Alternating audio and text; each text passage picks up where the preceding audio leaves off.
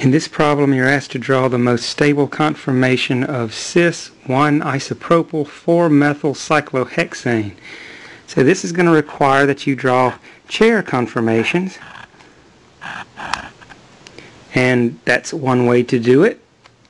And once I draw that ring, it's my choice as to which is the number 1 carbon and which is number 4. I'll just start over here on the left, let that be the number 1 carbon, and that will make this one the number 4. Now it's important that I draw the bonds extending from these 2 carbons in the correct fashion. At carbon 1 there will be an axial up position and an equatorial down, and at carbon 4 there will necessarily be a axial down and equatorial up position.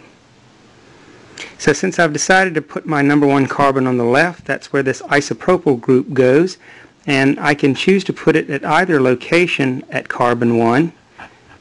If I point it up like I do here, then that means there's just a hydrogen at the other position.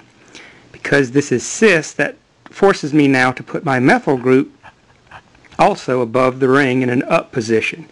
In this case it's going to be equatorial.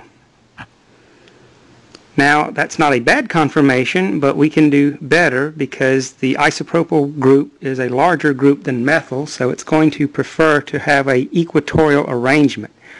And so I can make that happen by showing this ring do the flipping.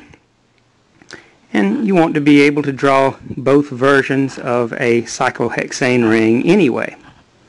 So if that ring flips, it will look like this.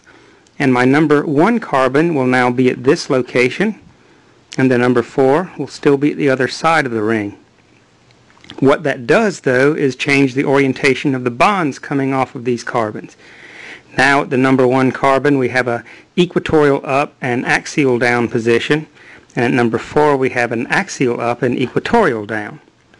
That has the effect now of putting this isopropyl group in a preferred equatorial arrangement, and at the same time it causes the methyl group to adopt an axial arrangement.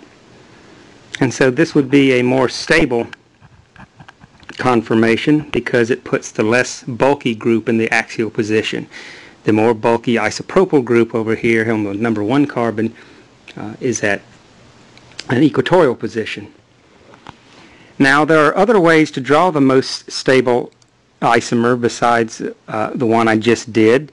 I can go back to my original chair arrangement here, and even if I leave the carbons labeled in the same fashion, I can realize that knowing that the isopropyl group prefers to be equatorial, I can still put it in an equatorial position at the number 1 carbon by just choosing to put it down here.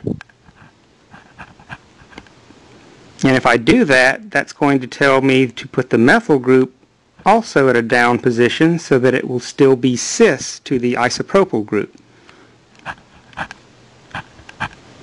As long as they're either both up or both down, it's still cis, and they're both still located at the same carbons, number 1 and 4. But if I chose to draw it like I just did here, well, that's equivalent to my flipped ring, and it wouldn't require me to have to redraw it. So